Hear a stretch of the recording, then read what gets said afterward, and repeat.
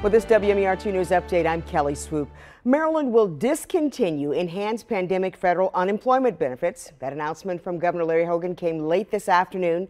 The state will also reinstate work search requirements. All this goes into effect Saturday, July 3rd.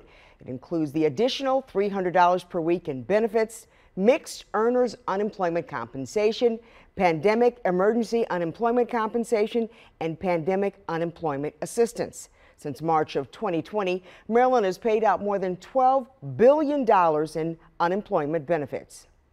Well, Baltimore County wants to honor the more than 9,400 Marylanders and 1,500 Baltimore County residents who have died due to the pandemic.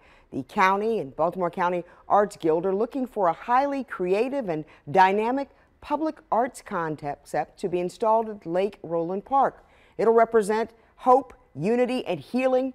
Application deadline is July 1st at 1 p.m. You can find more information on our website at WMAR2news.com.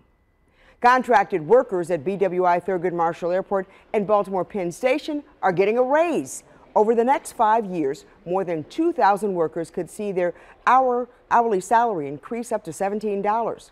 The raise is part of the newly passed Secure Maryland Wage Act. Eligible workers include janitors, non-TSA security officers, wheelchair attendants, ramp workers, and more.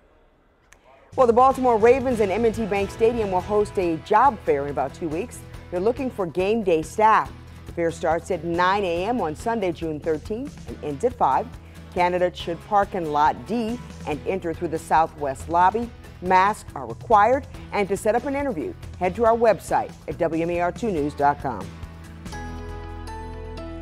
And we're in for a cloudy day as we head into your Wednesday. Temperatures are going to be in the mid-60s for the morning drive, warming into the upper 70s through the afternoon with clouds building, and they're going to linger throughout the evening hours. Daytime highs hit 80 in the city. I'm expecting most other locations to only climb into the upper 70s. And then we're looking at rain chances increasing tomorrow evening into your Thursday, where we have that level 1 risk, or actually level 2 risk for strong to severe thunderstorms across most of the state as daytime highs only hit 81 degrees. We're warming heading into the weekend. Temperatures returning to the 90s by Sunday, warming into 92 by Tuesday. Stick with us online at WMAR2news.com all day for updates on our top stories and breaking news. For news and weather while you're on the go, make sure you download the WMAR2 News app. You'll find it in your app store.